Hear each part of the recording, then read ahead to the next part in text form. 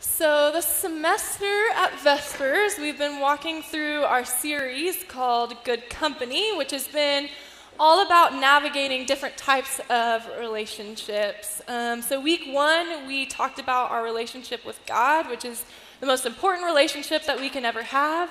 We talked about how it's important to really be secure in our identity in Christ before we think about having any other type of relationship.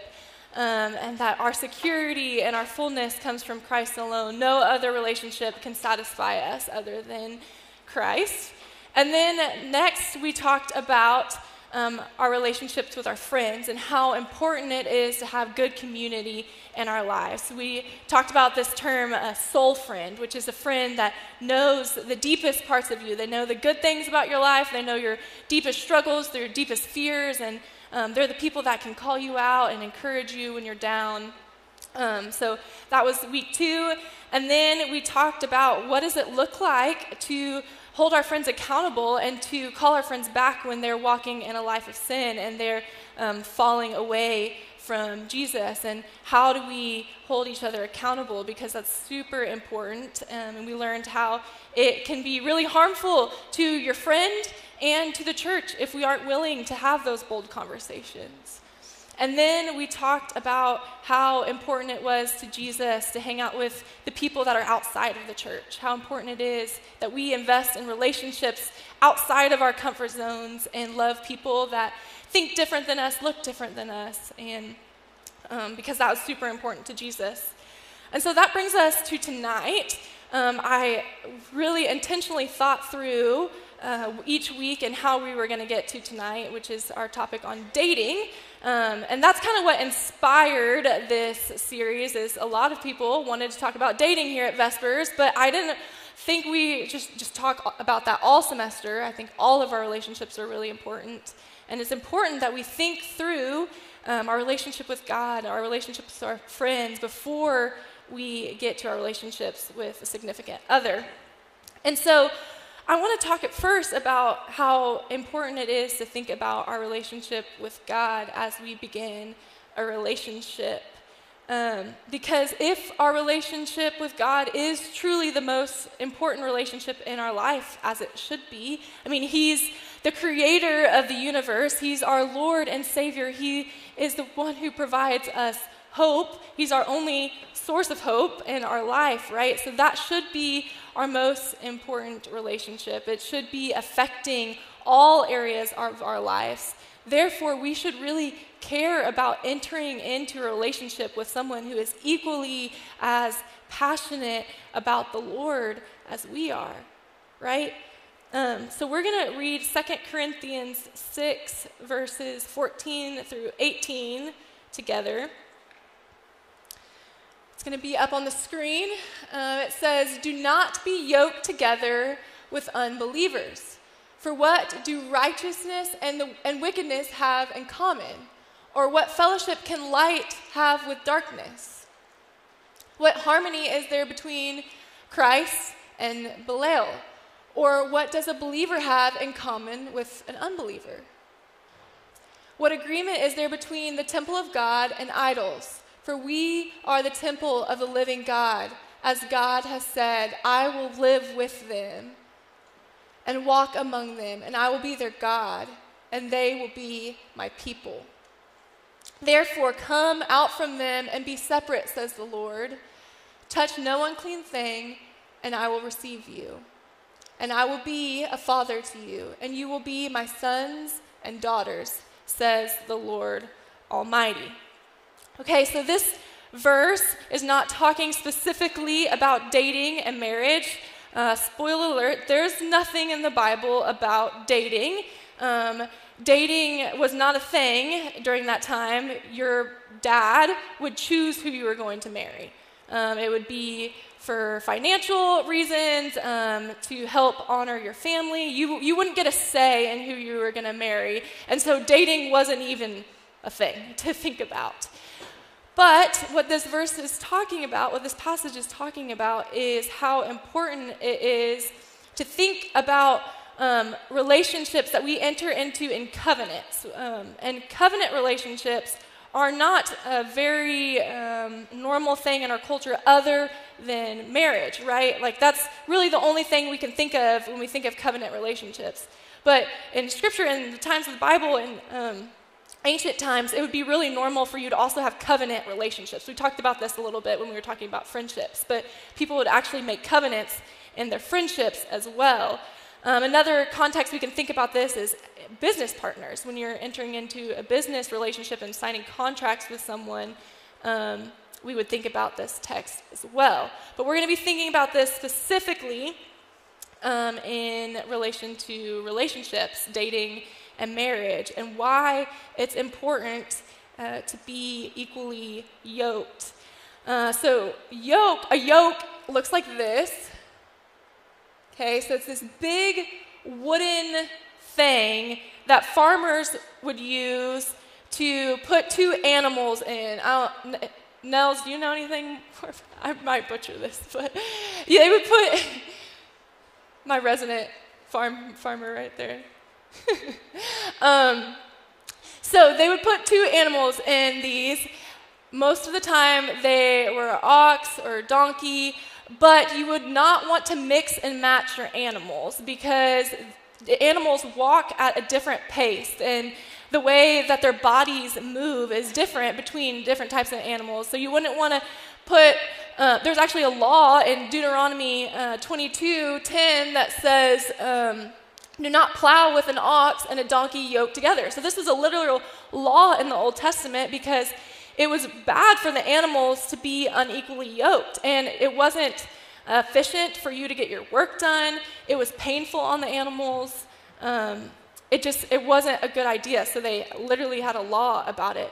So Paul here in 2 Corinthians is speaking in this agricultural language that would really connect with his audience and saying, look, just like you wouldn't put a donkey and an ox together, you don't want to put two people together that are walking at different paces of life in their spiritual journeys, right? Okay, so that's what we're talking about right now, and I want to spend some time at our table talking about this. So I want you together someone volunteer at your table to pull out the Message version of this text. So 2 Corinthians 6:14 through 18. Read it again at your table in the Message version because I think it's really helpful. And then we're going to talk about why do you think this matters in our dating and marriage relationships. So ready? Break. Does anyone want to share what they talked about? Why does this matter in our relationships? Anybody want to be brave? Okay, thanks, Haley.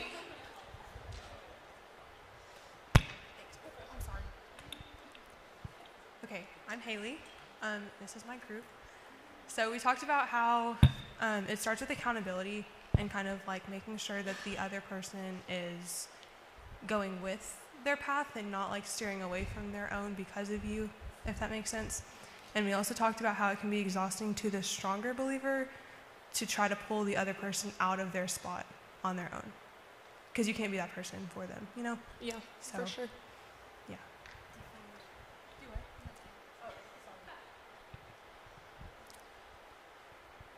Y'all have anything?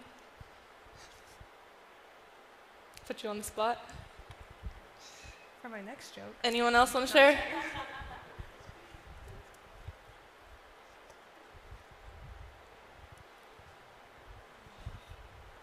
So we kind of talked about how having two believers in a dating relationship is important because if someone who isn't a believer might not have the same values in terms of, let's say, like forgiveness. So if I'm arguing with my girlfriend, you know, and I'm not a believer, it's going to be really hard for me to forgive her, especially if she said something that I didn't like or that offended me. And so I might just hold that grudge and, you know, hold it deep down and have that resentment. Whereas as a believer, I know resentment in the heart is not good. Yeah. And we talked about weeks ago, I think, about how, you know, you need to forgive people and don't hold on to that resentment. And so that might be really difficult whenever it gets past the little honeymoon phase. Chill out. And whenever, you know, arguments past start that to yet? happen. Yeah, okay. But yeah. Aaron and I still haven't had a fight, so I'm just kidding. Lucky. Just a joke. That's one reason it's important. Yeah. For sure. Our marriages and relationships definitely have the opportunity to show the gospel to each other and to people around us and how we treat each other, for sure. Anyone else? Y'all are being shy tonight. What else? What was interesting about the text? I thought the Message version was super interesting, the way they talked about it. Anything?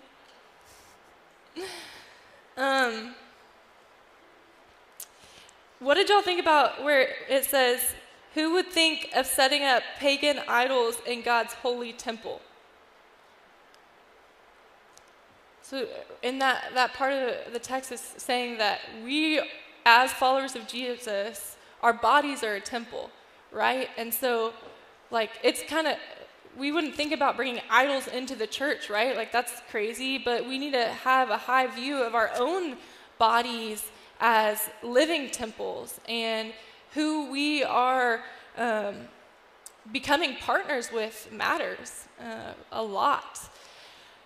It matters because we should be making a lot of our decisions, all of our decisions, rooted in Christ, right? And so when we enter into, well, as an individual, our relationship with God affects the way we spend our time, it affects the way we spend our money, it affects the way that we handle hard things and good things, it affects how we want to raise a family one day, right? And so we want someone who is going to be on the same page as us and have the same values as us as we pursue a relationship. Also, I'd say just missionary dating. Have you all heard of that term? Really bad idea. Been there, done that, tried. It does not tend to work very well, because when you enter into a relationship with someone who is not running the same pace as you after the Lord, it is way easier for them to pull you down than for you to pull them up, kind of like what Haley was saying. It is so much easier for you to get distracted and for them to pull you down into their ways.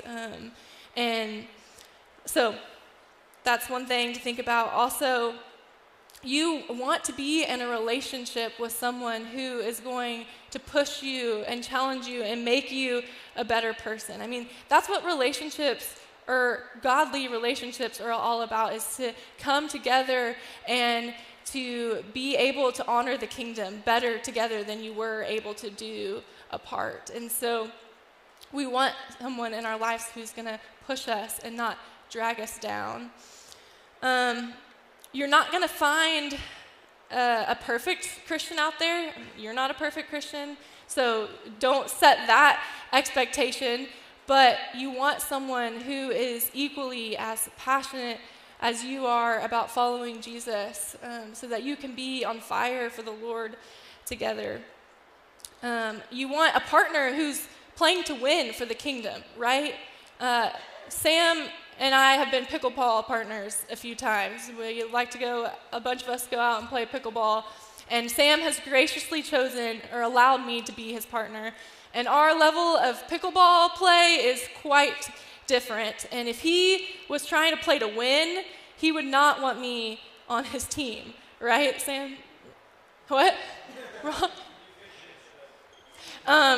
So if you have the mindset where you're playing to win for the kingdom, you want to be really intentional with the partner that you choose, because that's a partnership that is supposed to last the rest of your life.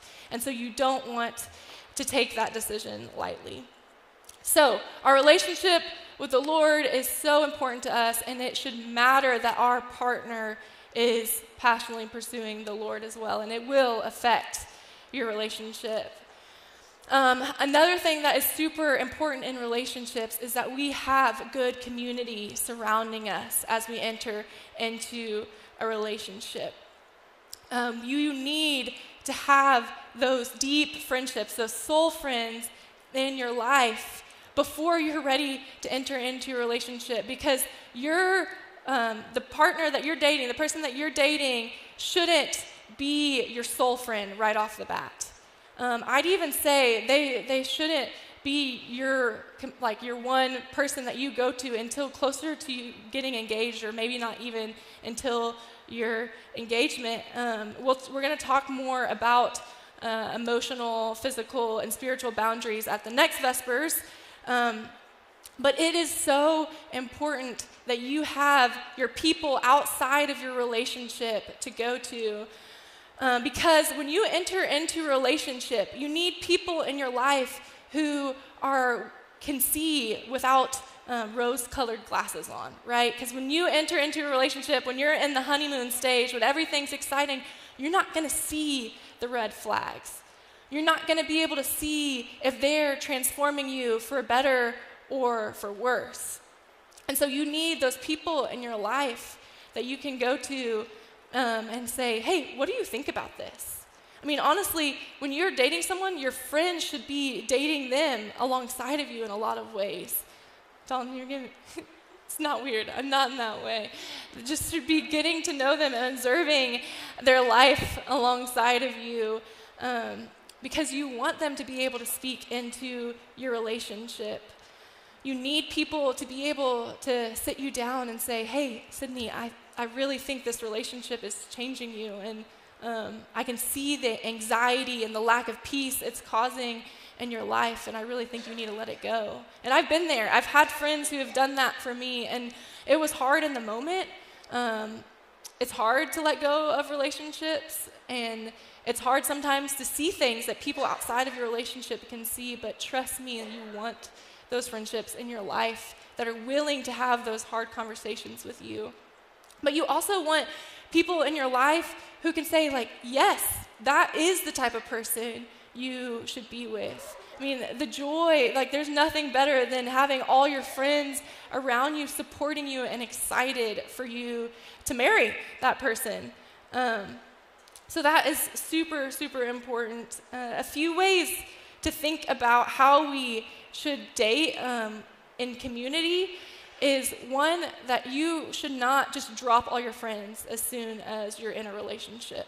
That's a huge thing. I mean, I think many of us in this room can probably attest to the fact that you've lost a friend because they got into a relationship, right? That as soon as they start dating someone, you don't ever see them anymore. They stop pursuing you as a friend, and they're just, poof, gone, right?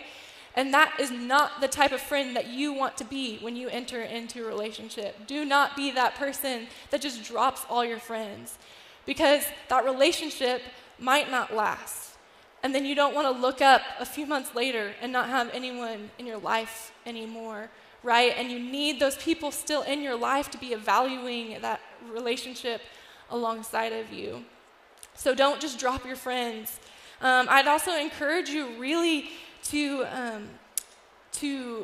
do a lot of things to date alongside of your friends, to go on double dates, to hang out in groups a lot. Aaron and I, as we started dating, did a lot of things in groups, which was a lot of fun. We enjoyed really getting to know each other's friend groups and merging our friends. And that was a really, really special time. I think a lot of the times we think we need to spend all this one-on-one time with someone to get to know them, but you really get to know somebody a lot in how they interact in a group and how they treat other people.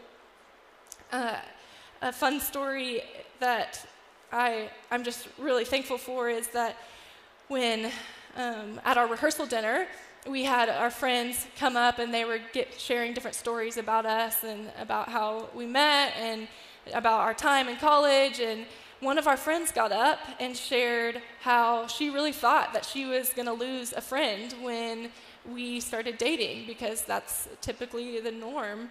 But she shared that through our relationship, she only gained a friend in Aaron. And that was just such a sweet moment for us to see, like, man, we did this well. We put in the work to maintain our friendships, and all our friends just felt like they gained another friend. And we got to have this awesome group of people around us that were excited for us and that are still our friends and still walking alongside of us in life. So, yeah, community is really, really important, guys. I can keep talking about that all night. So I want to spend a little bit of time talking in your groups of what do you think it looks like for you, whether you're in a relationship or not, hypothetical or not, to date in community. Is this something that you want to do with your relationship, or is this a new concept for you? To talk about this and how it could look like in your relationship now or a future relationship. And then we're also going to have time if you all have questions for Aaron and I specifically about our relationship, how we did dating. I won't speak for Aaron, but I did dating wrong in a lot of ways before Aaron. And I'm really thankful that we got to practice it and do it right together, but I made a lot of mistakes leading up to our relationship.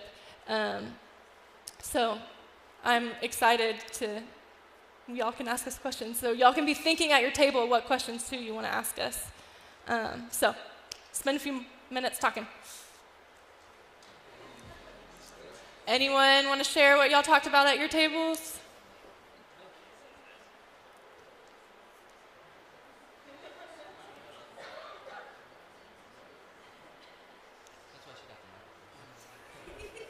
Ready for David Olives. Oh, did I turn it off? There we go. Wow, it worked. So I kind of started out with I hate the whole concept of, oh, they're my everything. And you kind of heard that. But it's if they're your everything, what else do you have? Don't make that person the only person you rely on for anything. Have your friends. If you need to cry about them, or if you're upset with them and you need to vent about them, are you going to vent to them about them? That makes sense. But yeah, and the same goes for you, where if you're their everything. I've been in a relationship where they relied on me for everything. I was almost expected to be their Jesus because they didn't have anything else, no other friends, no other nothing. And so that's not healthy for either person at all. Yeah. But yeah, yeah, that's going to be really disappointing in their relationship. And for sure. Make sure they're spending time with their friends too. As much as, I love the attention, but have friends. I remember when, sometimes Aaron would choose to go hang out with the guys over hang out with me, and I'd be like, oh, are you serious? You want to hang out with them over me? But then I would be like, actually, no, that's awesome that he has friends that are encouraging to him and he wants to spend time with, and I should celebrate that and not be offended. So girls, don't get offended when your boyfriend wants to hang out with the bros. Anyone else want to share?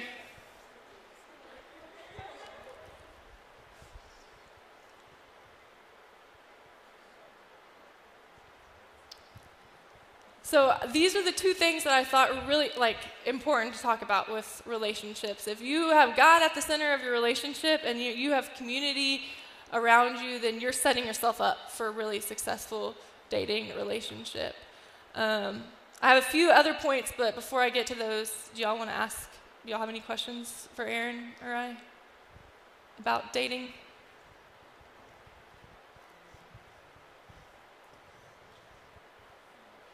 You can come up here.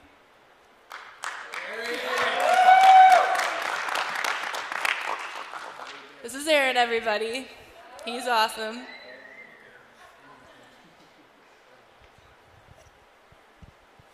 Y'all gotta make him talk. Y'all have any questions? How did you ask her out? Great question. Her friends had a camp out in her backyard, and I had a test the next morning, and so I stayed up until 4 a.m. studying, because also sleeping on a tent on a hard floor is very hard. And then Sid made me coffee in the morning, and so we went back and forth trying to get her this coffee cup back, and she just started asking a bunch of questions. I was like, this would be better over a coffee date, and so that's what we did. coffee date? Amor Ciego. Y'all aren't old enough to. Some of you are. Some of you are. Some of you who are homegrown here. Amor Ciego. I don't even know what coffee cup, but we do have a table. Our dining room table is a table from Amor Ciego. So, no, I bought it from them. Don't worry, I didn't steal it. Jill has a question. Jill?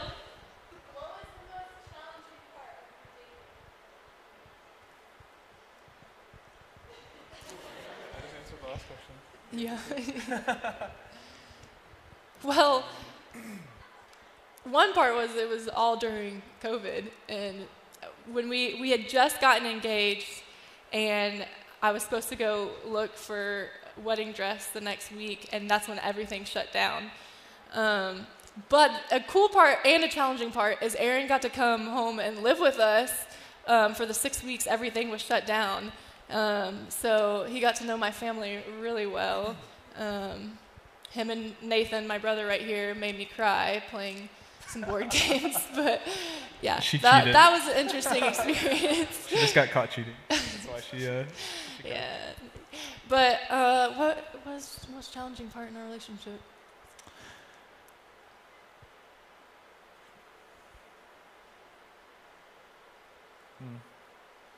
Feels like so long ago, but it really wasn't. I know, we've been married for a year and a half now. I mean, we'll talk about this more next week, but obviously, like, boundaries are really hard in relationships. And that was a conversation we were having to have constantly, and just reevaluating all the time, like, all right, this isn't working, we got to figure out a different plan. But we brought other people into that conversation and made sure people knew what our boundaries were, and to ask us about it. So I think another thing too that was challenging when we were dating and still working through is learning how to communicate in a loving way to where you can like have disagreements, but also still show that you love that person. So that was and can still be challenging sometimes to communicate emotions and feelings and those things. Yeah, Aaron and I, and you'll learn this in relationships, but you have a lot of different communication styles, and you learn that from your family in a lot of ways. And the communication style I bring in is I can be a lot, and I want to talk about things right at the moment they're happening and process it immediately, and that's not how Aaron processes things. He needs time and space to think about it and then come back, and so I've really had to learn to respect that and give him space to process things and not force him to talk about it immediately. Yeah, and I think a big thing too that I had to learn is when he was upset or just more quiet, that it's not my fault. I wanted to think everything was my fault, and he's like, it's not always about you. So, yeah, those are a few things that we've learned. Any other questions? Dalton's got one. So how do you balance like having your own faith, but then also pushing and like having a faith together? It's like having each of y'all have your own faith, following your own faith, growing, but also like having one together. Yeah, I think especially early on, you still want to have a pretty separate like faith, and that you'll gradually in each stage of like, I think I'll talk about it a little bit more. She'll talk about it a little bit, but like when you're just starting getting to know each other, still very much having separate faiths. Like you're still doing your thing, they're still doing their thing. Not to negate like praying together and stuff. Yeah, that's all good, but you don't want to rely heavily on that other person until you like get further in, and then y'all start blending and merging a little bit. But even now, I'd say that we still connect with the Lord in different ways at different times, but just being open to learning from each other still. It is a hard thing to figure out how to bring your faith together because it feels like such a intimate thing with you and the Lord. I mean, we were going to church together, first of all, and I feel like that's a really great step, and then to have conversations about what you're learning about in church. But for a while, we, kind of like I talked about, maybe I forgot to say this, but I really tried, the most vulnerable parts of the things that I was going through, and same for him, we tried to go to our girlfriend or our guy friend instead of each other really until we got engaged. And then that's kind of when we made that shift of then we were sharing the vulnerable parts of what we're going through, including our faith. Yeah. Does that answer your question? Kind of. It was hard too, a little bit learning, like just getting over the awkward stage of praying together. Once we got married, I mean, it was kind of awkward at first, and we were like, no, this needs to be important to us, and so it doesn't matter if it feels weird at first. Like, we're gonna just sit down and be intentional and pray together, and now we do it pretty regularly together, and it's become a really sweet time. Sam? What habits did y'all make while dating that y'all are most thankful for now? That's a good question. Can you think of anything off the top of your head? The first thing I thought about was working out together. This is silly, but just like doing things that we enjoyed together, and with that, not sitting at home, just watching Netflix all the time. That was a habit we created early on in our dating relationships, is we don't just sit around and watch movies all the time. And we want to go out and do things and be active. So that's been a big part of our relationship, and I think it's been a really healthy thing for us as well. I think also like hanging out with our friends, especially when we were dating, we were hanging out with each other's friends, and now they're all kind of merged and whatnot. But I think setting that tone during dating, that we were able to then, as we transitioned to marriage, that it's still like, it's really easy to make the other person like the focal point of your life, but then you lose out on like all the amazing community and the ability for other people to speak life into your marriage as well, and to see when you're struggling or when things aren't going well, that you're not always able to see clearly. So I think keeping our tight-knit community has definitely been a real blessing and helped us grow a lot. Yeah. I know too, like sometimes newlyweds can have a really hard time like being apart from each other. Just they become really attached and sometimes codependent on each other, and I think we really tried to build a habit early on in our relationship that we could be apart from each other. And now in marriage, like, it's obviously good for us to be together, and we don't want to be apart a lot, but we're okay with, like, if Aaron did the way the other weekend and he wasn't home all weekend, I'm fine. I don't need him to be there all the time. And what? Or a week-long snowboarding trip when I had COVID. He left me to go snowboarding. Woo! Yeah. Yeah. But, anything else? If you think of any more, the next Vespers, we can have some more Q&A time if y'all want. But you can stay up here for a second if you want to. Do you want to add anything else to what I'm saying, or are you done? Okay. Okay. Yeah. It's a big deal. Aaron doesn't like to talk in front of people, so. Yeah. So just a few other points. We could spend all semester talking about dating, but this is really just to start the conversation. So start the conversation. If you have something that you want to talk to me or Aaron or Bailey about, like any of us would love to talk to you, or just to start the conversations with your friends, with the people that you're sitting around at the table. How do we do this better? How do we hold each other accountable?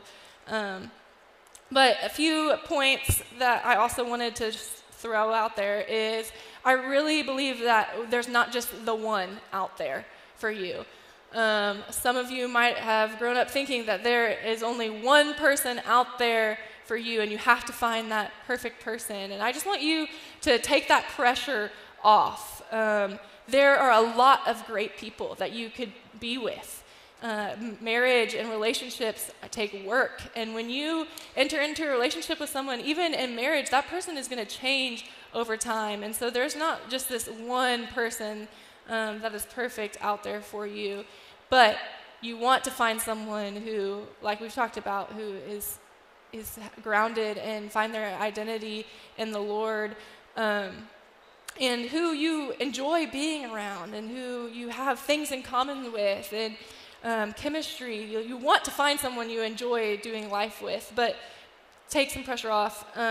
This book, Outdated, I haven't read it all, but what I have read is super good, and it talks about, he talks a lot about how we put too much pressure that we have to find the one.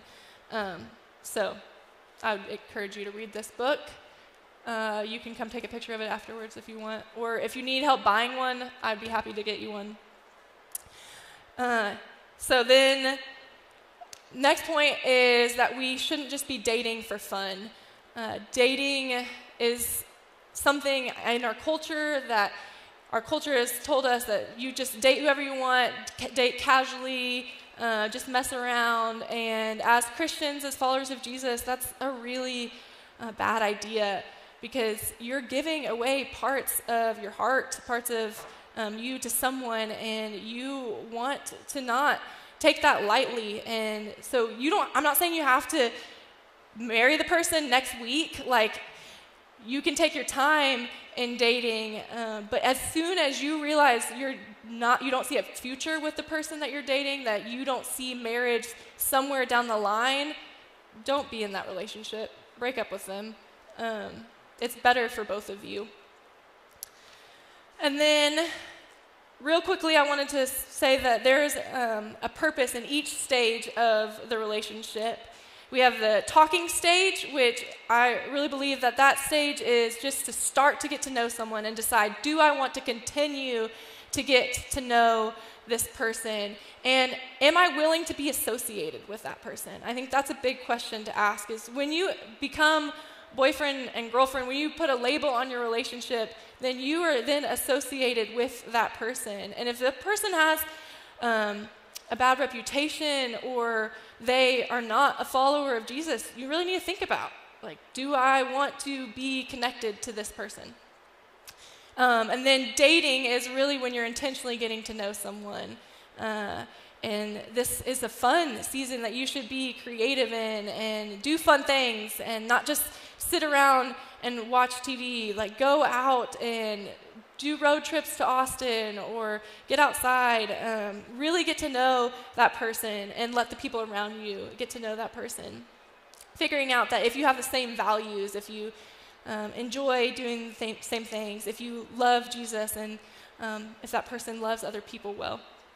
Those are the things that you're evaluating in a dating relationship. And then getting engaged is really you up that commitment level, and that's when you start to practice and prepare for marriage in committing to each other, and you start to make decisions together about your future.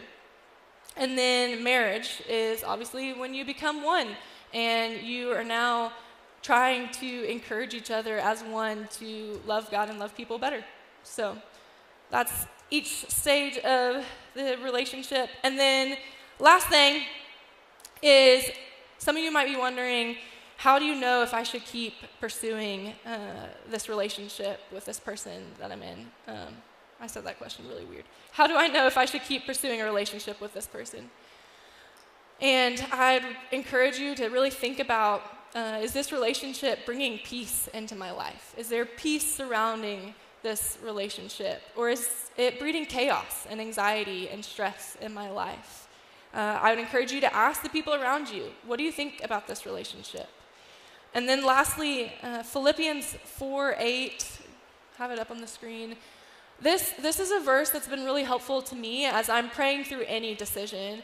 It says, finally, brothers and sisters, whatever is true, whatever is noble, whatever is right, whatever is pure, whatever is lovely, whatever is admirable, if anything is excellent or praiseworthy, think about such things. So Paul is saying, these are the things that we're supposed to be setting our minds on. And so as I'm thinking through a decision, I'm like, do these words describe this decision? Is this decision going to be honorable and pure and excellent and lovely and praiseworthy and admirable? Those are the things that I want to describe the decision that I'm making. Or if that does not describe and is not a yes, then I know, like, man, this isn't where the Lord wants me to go, and then you back out. So that's all I have for you guys tonight.